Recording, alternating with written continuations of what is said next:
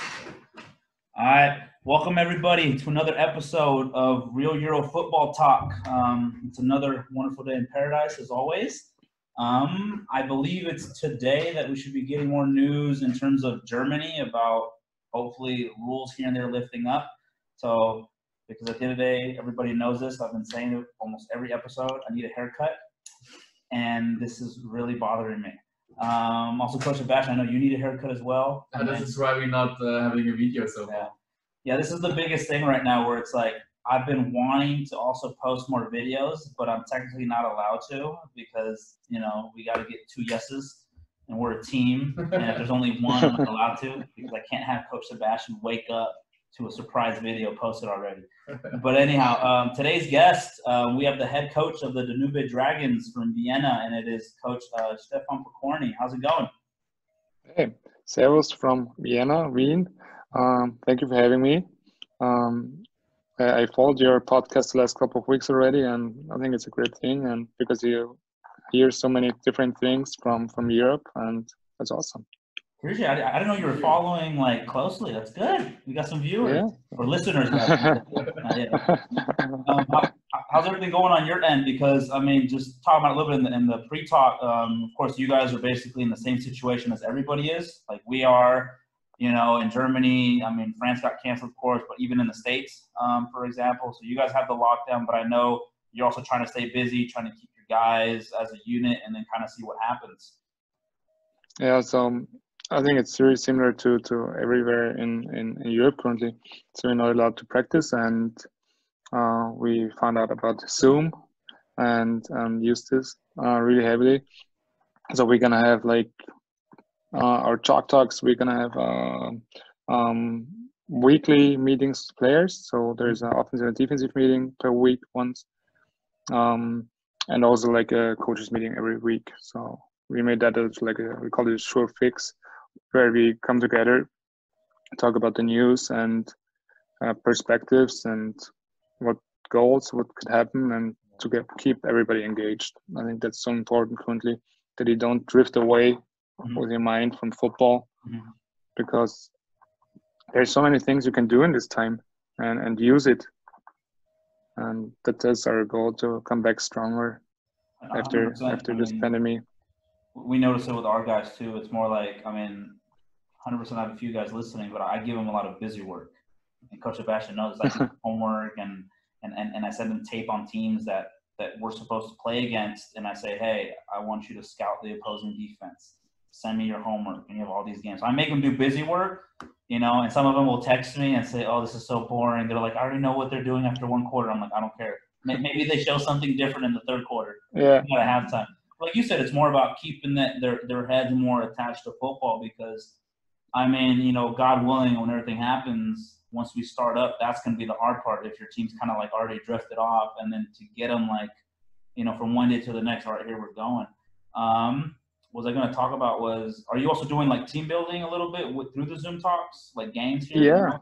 Yeah. So our Zoom meetings are actually most of the times about team building. So it's our defensive coach, Lucas Habersack, he does like Kahoot quizzes every week, where he quizzes the players about each other, and that was really fun. So do you know Kahoot?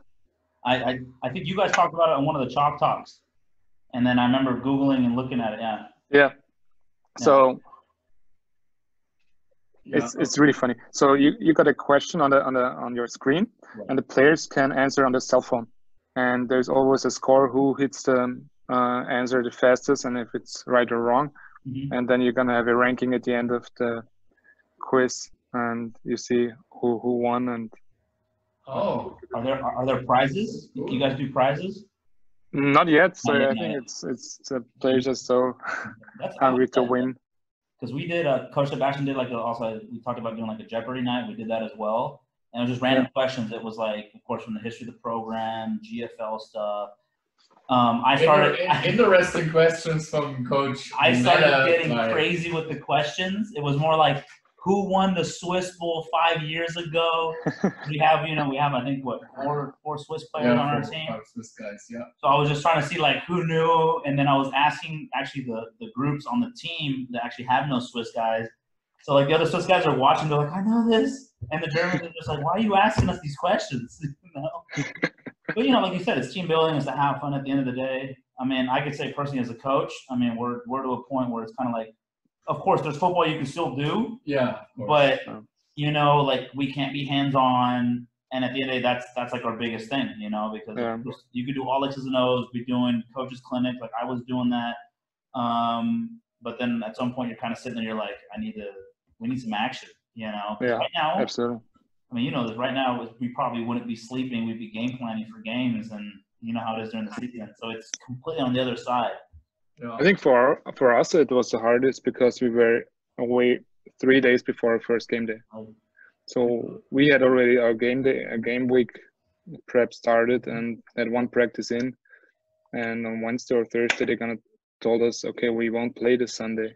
Okay. And that was really hard for us because everybody was on the peak. So you worked there for 7 months and now it's happening and everybody's ready and suddenly they say, okay, it's done. On this point, you already had your Americans in. What you did with them, you were able to send them home because America closed the border really soon. So, or you get everyone out, or how that works? We actually had only one import here this year. It's Chad Jeffries, and he's now still in Austria because he got his wife here, he got his kid here. So. I was married. Okay. Yeah, the Dragons have good setups there. Oh, that's good. That's good. No, but that's good too because right now officially you guys are like us. I know like in Prague Czech Republic, they're starting to work out. So at least the guys I think just started training a week ago or something. Like in general, they're allowed to go to gyms. Also the rules, Right. So like apparently, that's good because then guys get to work out.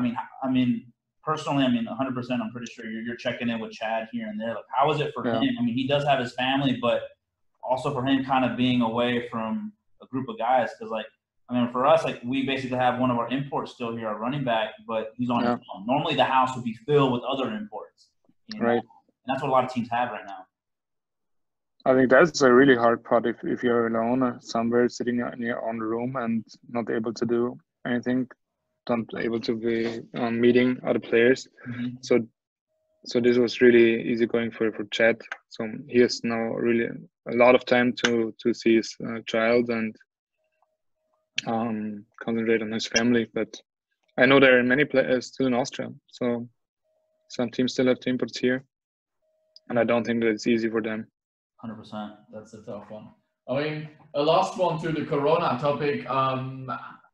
How you get the guys in shape? How was the rules in Austria? You still keep the guys in shape for workouts or something? In Germany, they were allowed to go alone outside and making sports. How was the rule there in Austria?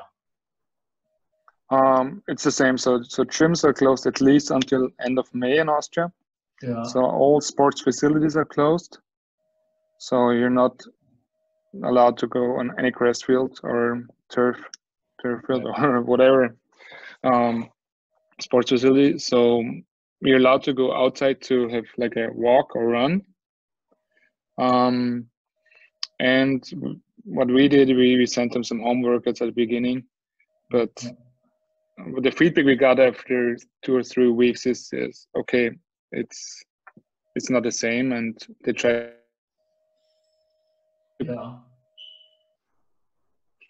Also, it's for 3 minutes. It's kind of gets boring, and it will be interesting to see in which shape they are when we come back. And I think hope we have every coaches are try to see how in shape the guys are, because in Germany there still is the talk to start the season. We're not officially canceled the season, so we also tell our guys that you need to stay in shape no matter what, because we don't know what our federation is doing when they open up the practice fields. Maybe they'll say, "Hey, you can play," and then we probably have 7 days to the first game. I we prepare for everything. we prepare for really everything down there. No, that's true. I mean, and anything could happen, you know, and everybody knows it's known how it is in Germany. And I mean, we don't got to get to it more, but with the federation. But at the end of the day, the good thing is they want to play, but it could be from the next day over saying, hey, we're playing. And like you're kind of talking about, it's like more about trying to find a way to keep the guys in shape. I mean, do we really know? No. You know, so like the good thing is like if you have to sort of, like if you do time trainings maybe twice a week, or it's not really football per se, but at least let's say 1 or 2 where you could time the stuff. They could post their times with their videos. It's also at the end of the day still team building as competition, but at least you can kind of see if they're doing something or not. Because 100%, we all know this. There's guys that aren't doing anything, you know. And then they're gonna come back on the field, and you're gonna see it. And you're gonna be like, oh my god, you know. That's the biggest. I think that's one of the bigger ones looking at, because like we talked about before, we have to look at their health. You know, we don't want them to get hurt. You know. Absolutely. Yeah. Talk about the program Danaube and so forth. I mean, I want to get into it because I don't know how many people know. I mean, you've been there for actually a while. Basically, I believe your whole coaching and playing career, right? Yeah, that's right. When did you start playing? Yeah. I started playing in the year 2000. So that was my first year with the Dragons. I actually got involved with football the first time, or got in contact with football the first time in '98. When my father got tickets for the Austrian Ball. Okay. So he worked at that time for IBM, and it was called the IBM Austrian Ball at that time, and got his tickets and watched the game. And 2 years later, a friend of mine looked up the teams in Vienna and found out about the Mercenaries at that time. So the Dragons were renamed in 2002, I think. It was 2002. Then until then it was the Mercenaries, and then we became the Dragons. And played there for 11 years and then started coaching. What did you play? What position? I played linebacker for most of my career. Yeah. And why the Dragons? Why not the Vikings? You know, there is the big club in Vienna around. I don't know how that comes. Was just random or? It was really the logistics. So the Dragons were about 20 minutes from my home, and the Vikings 45 minutes. Okay. And that was really the reason, because we passed their practice field every day on our way to school. Yeah. And so there's a subway running, and we could look down to the practice field, and so like, okay, let's go here. And we were a really small club at that time. Okay. So when I started in this youth team, we still played 8-man football. Yeah. And in my first game, we had 9 people dressed. Oh, wow. Really? And we played the Vikings, and they brought like 45 players. 8-man football, and they crushed us 70-0 or something like that. I was about to say, a little unfair. Wow. Yeah. And how was the development then of the youth and men's program of the Dragons over the years? Because now you are forever in the AFL, or I don't remember a year without the Dragons in the AFL. Yeah. So I think one of the biggest part played Ivan Sivko. Yeah. Yeah. He was our former head coach.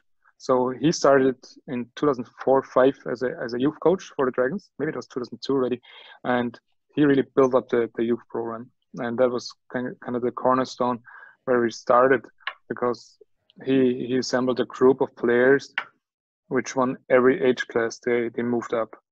And this group came up then until 2010, where we won our one and only championship with the Dragons. Yeah. And there we kind of established ourselves then in the AFL with that group of players. Yeah. So then in the team, I think there was 1 or 2 years where we played in the second league, but that was when I was really young, so I can't remember when that was the last time. Right. Yeah. Yeah, because I remember I played also coach against you when I was in France against the Danaube Dragons. So always a solid team, tough to play. Like in the States, you say blue-collar football. Of course, you're the green-white ones, but hardworking guys, and it was always tough to play against you.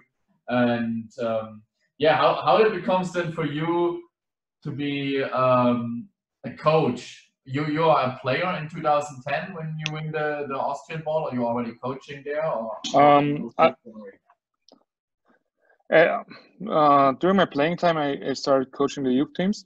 Yeah. So I also were able to coach the under 13, 15, 16, 19 every group we had at that time. And in 2011, I stopped playing because of an injury. And I think then I've been a head coach for the under 19 team for 1 year. And then Coach Sivko asked me to be the defensive coordinator. So I was really young, really unexperienced. Yeah. It was the best fit for that time because we had a different defensive coordinator every year. And he said like he wants to have continuity and build up the system because that's what we are able to do. And it was not always easy to find any sponsors. So we were really happy this year. It was the first time that we have a name sponsor. And as a beginning, so it's kind of the next phase for us because the last couple of years we were not able to bring any coaches and only had one import every year. But we said like we were still so good with our domestic coaches that we can compete with other teams. Yeah. So that sounds great. And was there already a plan at some point? You want to be a head coach, or was just like it happened? Not really. So my plan was to be a coach. So that was really a plan. And I always knew there's even Sivko, the head coach. And then suddenly he stepped down 4 years ago. And the board approached me and told me first they asked me to find a new head coach. So they should recruit a new head coach. They wanted to have some American guy come in because everybody has American head coaches, and I did that for maybe 1.5 months and reported them that I don't see anybody who would fit here for a long time plan and that I would like to interview for that job. And 2 weeks later, they announced me as a new head coach. What is great? What is a Austrian way there to do? I mean, it's really good. I like that. How was the transition for you? Because this is a thing I've noticed, and just to say it off the bat, I think you're a really good coach. You know what you do, and the big thing is you're a student of the game. Like you go to a lot of clinics and so forth. I know you fly to the States. For example, this year you spoke at the coaches convention, right? Yeah. So like, I mean, does this come from somewhere? Does it also come from like the playing career aspect of it, where you say, you know what, I want to get better to help out the players here? Because to be honest, I mean, we talk about when we have players that are hungry, right? They show that effort. Yeah. For you have that, where it's like you want to get better and you're doing what you have to do. You also help teach because you have the chalk talks and so forth right now during this lockdown. I mean, where does that kind of come from? Like, why is that? A lot of coaches don't do it. A lot of coaches don't do it. Yeah, absolutely, absolutely. But I think it comes from inside of me. So it's not really something I need to turn on. So it's always turned on to be hungry and to learn more about football. And I cannot really explain it why I'm doing it, but it's the game I love, and I think there's so many things you can do you don't know actually. So and there's so many bright coaches on every continent. So that's one of the biggest things I noticed. And then especially for you now, like being to that point and now going to go speak, you know, essentially the biggest coaches clinic in the world. How was that? You know, that was exciting. Yeah, I just planned to go for the FCA, and 2 days later it seemed like to check the registration who registered, and some organizer, I don't know the name anymore, but he approached me and asked me, hey, we have still an open spot for this international session. Would you like to talk about Austrian football? And I told him, I need to think about that. I'm so nervous about that, and what should I talk about to American coaches in the US? But then I said, I'm gonna do it, and it's a great opportunity to promote the game in Europe and Austria.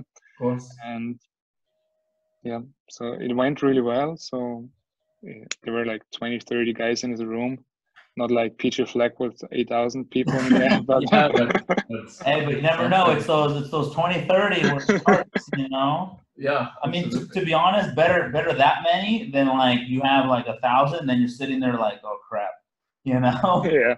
Like, oh, I better not say anything wrong. No, it's good. What was it?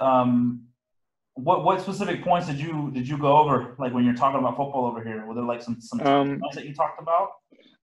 So on one side, I talked about the philosophy of the Dragons, so how we're structured, and then about the Austrian football system with the youth program, that you start really young, and that you're not able to recruit players actually. So like in the German league, the German league almost got like a semi-pro league. We were able to bring in the best international talent from Europe. And in Austria, the rules are so strict that you have to build on your own players. And I went over that. Before that, there was a British coach talking about the British American football system. And it was really interesting to compare that and to see how other leagues are doing. And that's what I. How do you think overall? I mean, because you know also about the youth programs in Germany and so forth. I mean, everybody talks about the youth system in Austria, how it's one of the best out here in Europe. Because like teams like you guys, I mean, essentially almost every team. Is there a rule? Because I don't know much about if there's rules per se, but I know like at least Swarco has, from what I know, what is it like? It's kind of like a Pop Warner Pee Wee team. Do you guys have that as well? Is this like okay?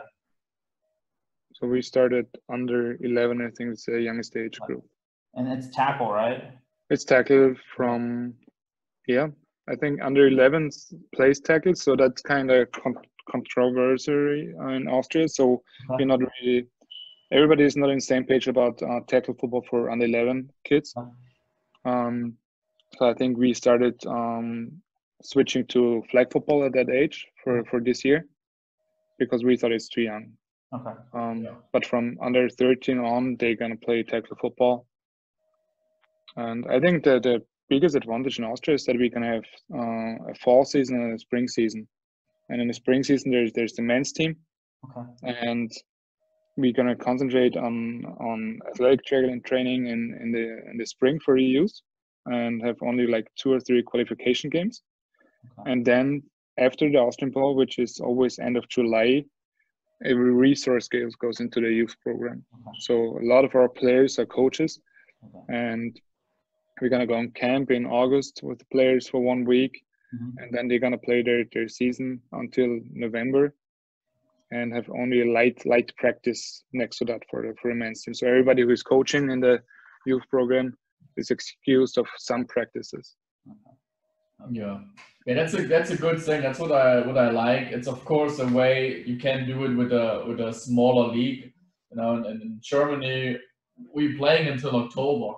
So and in the same time as also the junior season. For us, it's then always, you know, what you want. You want your player as a player, or you want your player as a youth coach because of practice at the same time on a different field in the same city. That was always the thing. I was like, it's not so easy to copy paste the stuff what Austria is doing because of the way how everything is working. And sadly, it works out for Austria for me as a German because in the junior national team, I don't know how many years you are unbeaten.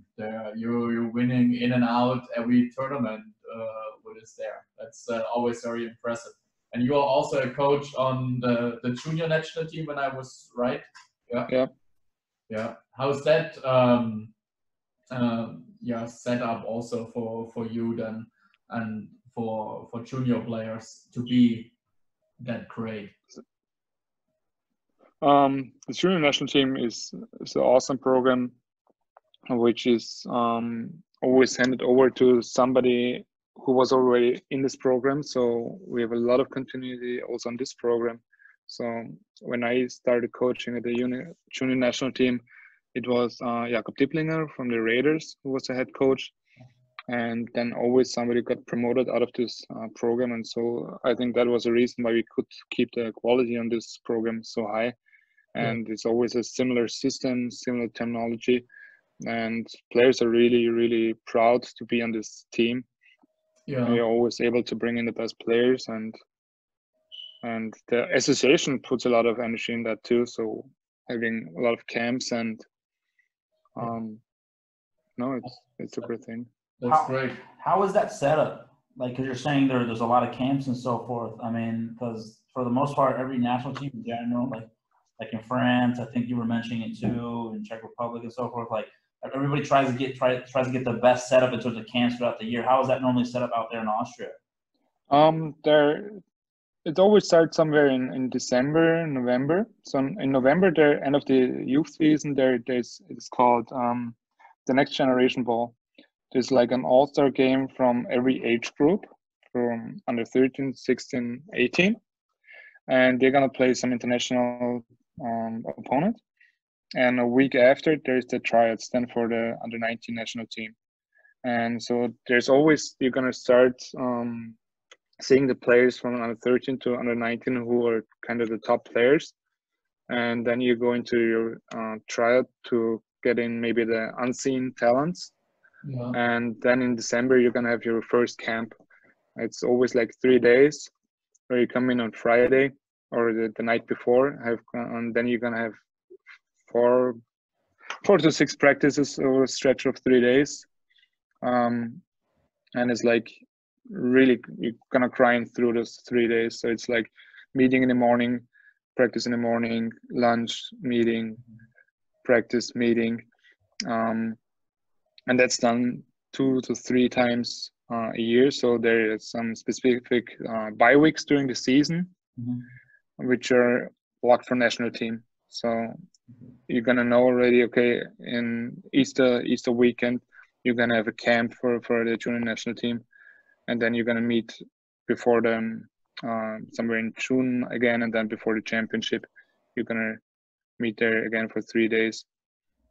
But since the players already know the term, so that the big part of the national team knows already the terminology from the under 18 national team and under 16 national team, there's a lot of carryover too.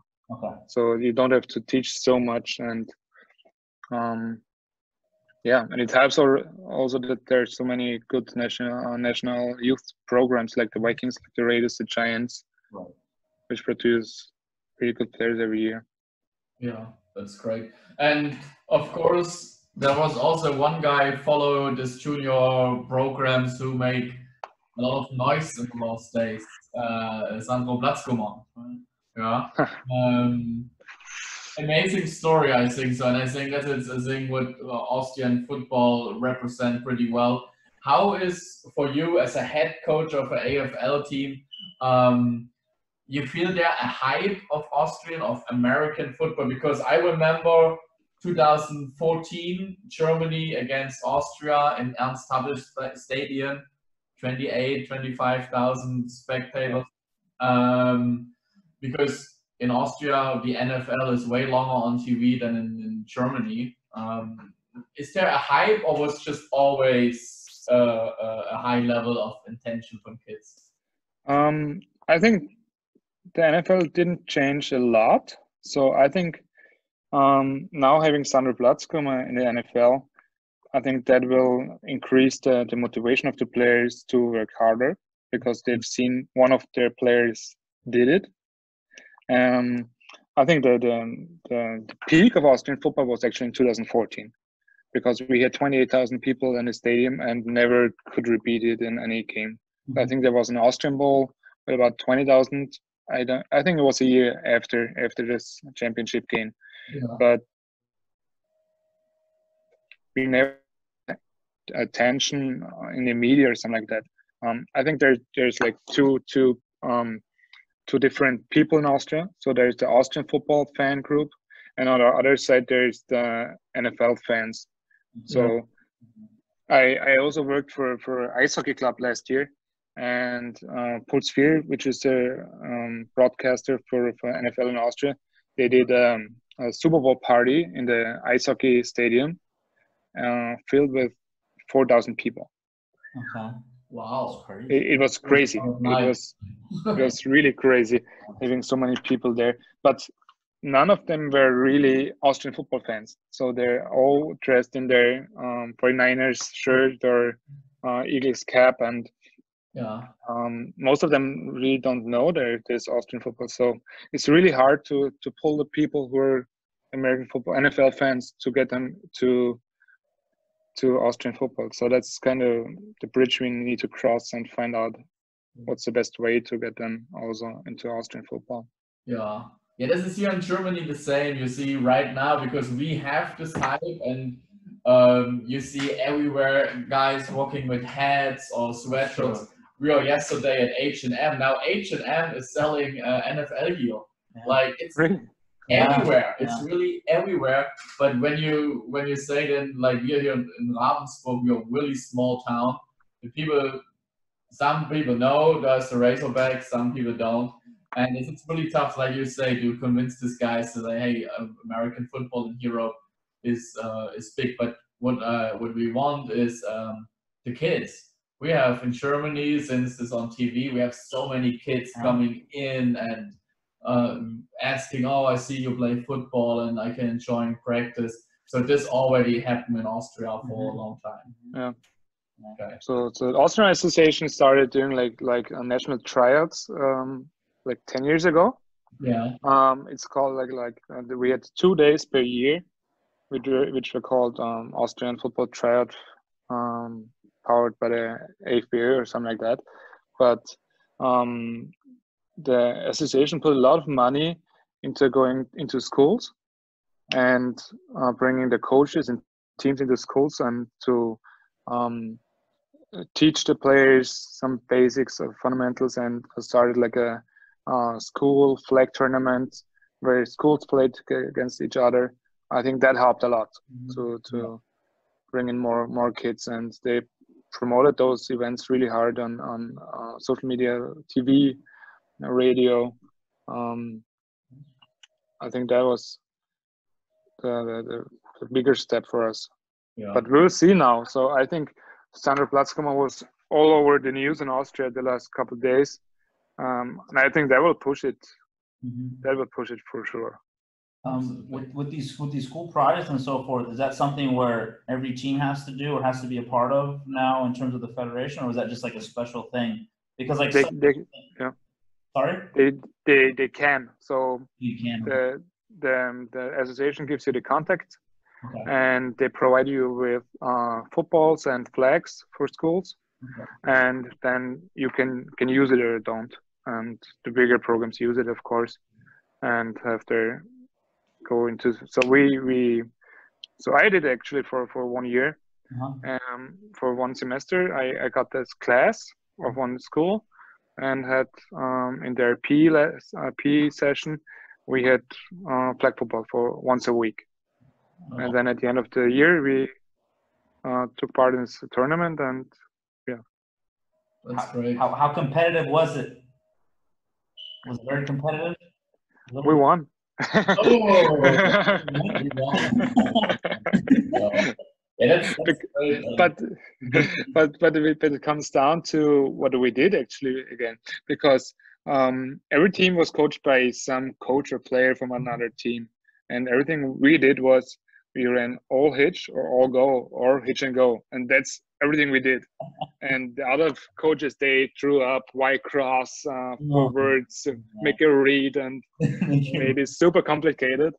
And I told them, okay, just. What Coach Frank Rose was talking the other day is like running a Y cross concept. Let's run some mesh with the kids. I actually did that, but not in the school project. I did it with our little kids sometimes. I was getting mad. Yeah. I was like, screw it, we're running mesh.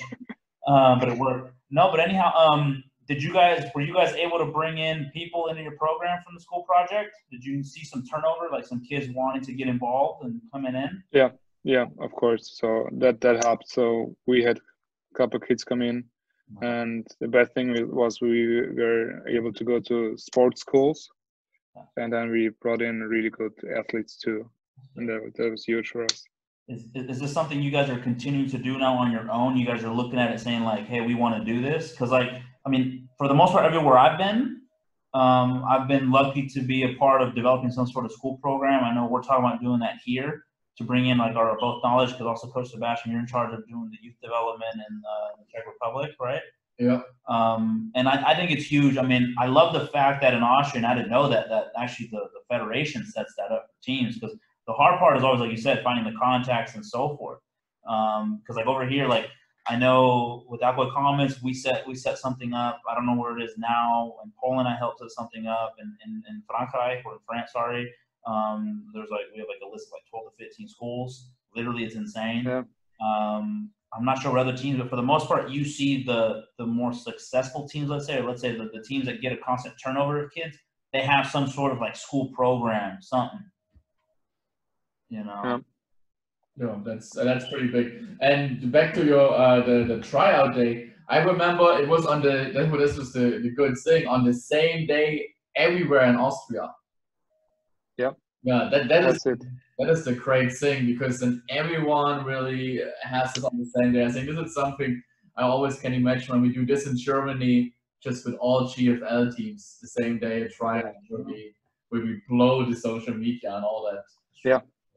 All that stuff. That will be very, very. I think it's a multiplicator, because if only one team promotes one tryout, nobody's really interested. Yeah. But if you're gonna say like, okay, the whole league is doing a tryout, then the media is kind of more interested and say, hey, there's a big event coming up, and they're much more interested into promoting it. Of course, and then people around will see that, yeah. And yeah, now in the Corona time, you start also to make Chalk talks. Chalk talks. Yeah, was it just a normal idea from the boring Corona time, or was it something you had in your plan before? We planned actually doing like a coaches clinic in the future. But never had the resources to do it, actually. It's because it's like, okay, it's a lot of planning. Mm-hmm. We need to maybe book a hotel or conference room for that, and always pushed it to not to do it. And then it finally, this break came on, and I sat down with my coaches and said like, okay, let's do it now, and let's do it online. Mm-hmm. And it's maybe the best time to give back. We don't earn anything from that, so we say like it's for free, and it's like coaches for coaches. And I think that's what I learned to love about the game, because every coach you're gonna contact gonna give you some information. Mm-hmm. So nobody says like, okay, there's my big secret, and he says like, okay, I copied it from there, and you can copy it from me, and I gonna tell you what I'm doing. And that was kind of the start of this conversation. And then so like, okay, let's do it for 2 weeks and see who's coming on. And then we had the first coaches approaching us, like Ryan Clements from the Giants. He's like, hey, I would like to be part of that, and I want to give back. And so we had a couple international coaches also talking, and also small team coaches. So like we have some Division 2 and 3 coaches from Austria on there, and they're also really bright, and I was happy to give them a platform too. Yeah, that's great. And it's also not everything just in English, because we are sitting here and watching Frank Rosa's quarterback talk was in German. I think this helps also a lot to break the ice for coaches to maybe say, don't want to sit down and translate everything. Was this an idea by yourself, or how was that coming up with language and all that stuff? Yeah, we said we want to help first most Austrian coaches, and we knew that it's probably a problem if everything is in English, because yes, as an AFL, GFL coach, we are always gonna be with English people, and we have to know English and know how to communicate in this language. But we knew there's 4 divisions under us who are not in the same situation, and let's give them some content in German and help them out like that. And yeah, we had 140 people now on a mailing list last week. Yeah, it was which we kind of big. I mean, that's the thing that I like, to be honest. I mean, especially coming from me, being a guy that's from the States, but like now being over here, having to get acclimated, speak German and so forth. Of course, it's different than in Austria. That's why, like, when I listen to Austrian Deutsch or German, I need to kind of pay even more attention, but it's normal because then I can figure out what they're saying. It's just because of the dialect, right? But like, this is the thing you know, right? At some point, like you said, you're going to be coaching in German or in Austrian, for example, and you have to know how to explain something. That's like the big thing that I noticed when I was coaching for the Bayerisch-Auswahl, the Bayern All-Star State team. You know, like, I remember my first year, I had a few kids who didn't speak us, like, they maybe spoke 2 words in English. And then so it helps, like finding a way to teach also in German. This is a thing, like, I think a lot of foreign coaches don't understand that when they come over here. It's like, yes, the native language of American football is English. And for the most part, you're going to get stuff where you have to teach it in English or there's certain terms. But you also have to find a way to teach it in German. Because what if you get a player or you got a coach and you got to explain something in their language and you can't? Then we have a problem, you know. And that's actually what I like, where you're presenting it now in, let's say, like you said and so forth. Your focus is in Austrian, and now you have a guy like Frank Rosa, you know. So it helps out the coaches. Where, like, we know this too at the Bayern Coaches Clinic every year. I mean, you get American coaches that come in and speak English, but you also need a translator and all that, and and that just takes time to simulate everything. So it's huge. No, I think it's a big opportunity to grow the game, and I think it opens up also the communication between coaches, because I think there is probably 1 or 2 coaches who maybe contacted Frank Roser afterwards to ask him about his system and what he's doing. And before that, people just sat at home and maybe watched some American coaches clinic online, maybe, but never were able to contact this person afterwards. And I think it's much more easier if there's a German-speaking coach, which you can contact and ask and see that he's open to help. And they could expand. I mean, that's a big thing, like with Frank Rose. I mean, I'm lucky to know him for a while. I've coached with him. And the big thing we actually talked about when we had him on the show was kind of like how you said, like, it's not a secret what we do. You know, it's like, at the end of the day, this is the thing. Like, we could show you what we run. I could show you my install, you know, so you kind of see how I teach things and how I run certain things and so forth, right? And that's kind of the biggest thing that I feel like a lot of coaches in general, they don't want to share that because they think, oh, it's secrets. But this is the thing, right? At the end of the day, for the most part, everybody's running some sort of version of something, or like a hybrid. At the end of the day, as a coach, it comes down to how you're calling it. You know, I can show you my install, but my stuff is all half-field concept, so you have no idea what I'm tagging. And I tag a lot. So it's like, I could share it to you, but like you said, it's about helping other coaches out and understanding, hey, this is about spreading the game. Because I always look at it, if we better the game overall on every team and so forth, it's going to become more competitive. Instead of, let's say, a specific team dominating every year and saying, oh, we don't want to share our secrets and blah, blah, blah. It's like, well, technically it's not secrets. It just comes down to, can we stop your stuff or not? You know? You know, that's a big thing. Like, for example, a guy like Lee Rowland, and I know Frankie was also involved with him too, and I've had the pleasure of also being a good friend of his. And I mean, he's up front. He says, well, this is the stuff that he does and so forth. We'll share stuff, you know. And I mean, he's been a dominant offensive coordinator for a while. You know? And that's the big thing that I noticed. Like, guys like you, Schwan Fatah, Lee Rowland, like, you guys share. You guys want to help out, you know. And then that's the big thing that I look at also. Like, if us as coaches, you know, if we want to better the game, we got to help everybody out. You know? It's always tough, I'd say. It's always tough when you kind of meet coaches that are kind of like, they don't want to talk about their stuff. You know what I mean? Yeah. It's maybe at the beginning, or somebody some insecurity maybe that you don't want to share. But I never understood it, and so it makes no sense to hide anything, because at the end it comes down how you organized you are, and how you structure practice, and how you're going to teach, and how biggest difference between a good team and a bad team is in Europe. You can really get the players on the field and work hard, because we were always okay in schemes. So also in the past, so we didn't create anything new or that it's wonder coverage. No. But the last couple of years, we built up a vision and our players bought in, and that was the difference for us.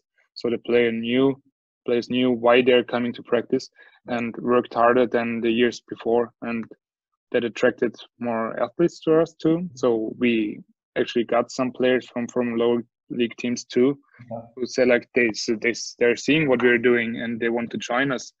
And so like I think that helped a lot. What is the vision that you sold to them, and is this like the structured vision you have throughout the whole program, all the way down to the youth? It's really a thing for what we started at the top, and we just wrote it down at the beginning and made it. We called it a green culture, and it was like a document which put in my beliefs first, and then I got the other coaches in, and we said like, okay, we want to be a football family, working to maximize our potential to compete with the best Austrian and European teams possible. And that was what we talked from there on at every kickoff meeting and first coaches meeting. And then we shaped that into our philosophy. And players didn't believe that we can compete with the Raiders and Vikings 4 years ago. So we lost those games before the game already. And that's what changed the last 2 years. The players started believing that we can challenge the Vikings and Raiders, and that we are really, really close to them. And that was kind of a topic last year. So we call it hunting season. It's like, okay, now it's time to be right behind them and challenge those teams to play the best game against us. Yeah, and we almost got them.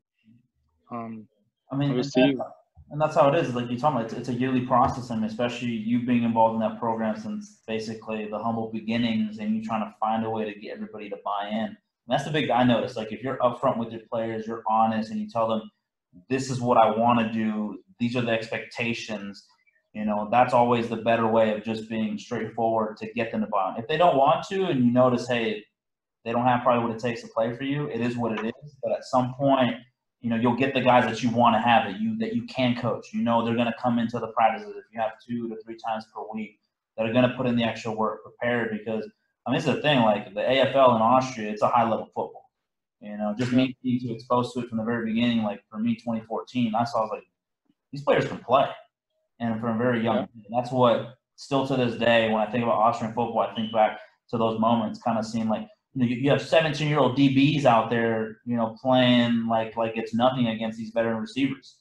You know, you don't see that. I'm gonna say it, to be honest, you don't see it out here in Germany for the most part, where you see guys come up immediately and have an impact as a U19 player and now play in the first games in the first league. Like you don't see it like you see in Austria. You know, and it comes down like you talked about before, how the federation is involved, how each team is involved in the youth programs and so forth. Because that's my biggest thing. I see there's a specific and constant turnover team to team, you know, especially that jump. And everybody knows it from basically that U19 youth team, which is compared to high school football, and then into the men. You know, like teams that I've been at, I mean, let's say Algoy, like we would have guys and they were good, but it would take them 2 years once they were with the men to then get ready, you know. There's a few teams like Schwäbisch, for example. I mean, we had Jan Klenk, the corner there. He came up as a 19-year-old, and he started that year and played against, you know, in the German Bowl and did a damn good job.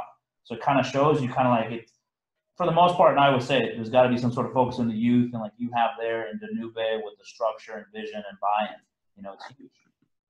Sadly, a lot of teams don't think about it that way, you know, programs. But you guys have been able to build something special, and you see it. You know, process, right? Yeah.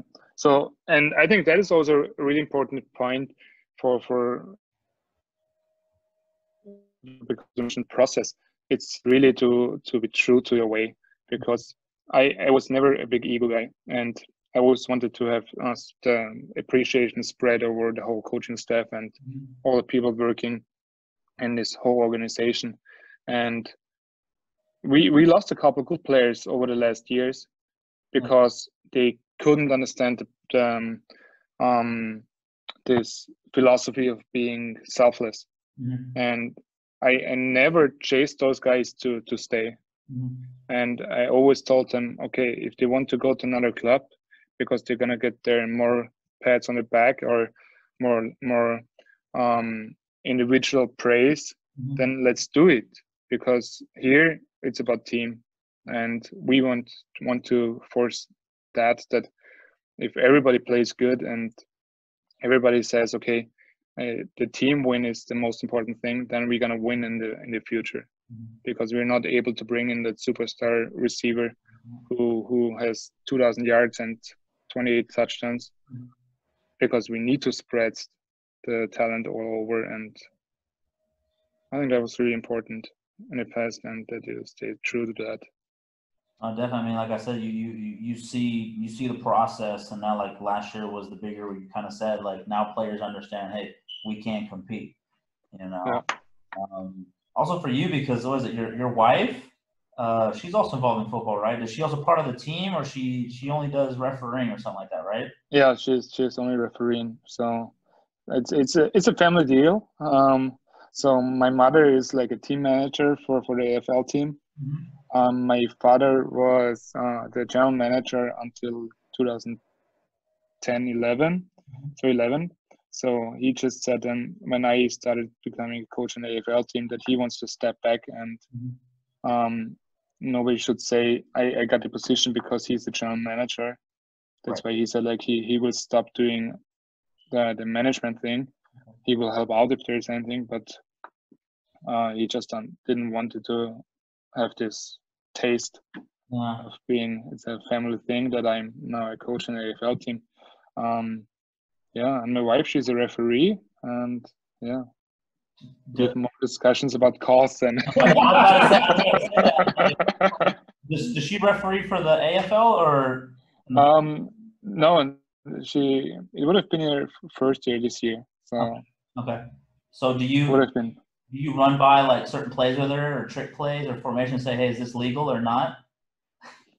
I try sometimes. But just question in the rule book, is this allowed? Oh, that's funny. Because sometimes you can't translate something in the book and you need somebody. So you're lucky you have your wife who's a referee. You could go check with her. Yeah, no, I'm really thankful for having her, because she's really understanding. Because if you live football, it's 24/7. So it's like, okay, you kind of come home and then you want to draw up that one play or watch some huddle clips and stay up long, and you're gonna have the players call, and not every wife is so understanding. That's true. That's big for you, especially. I mean, how's her level of football IQ compared to yours?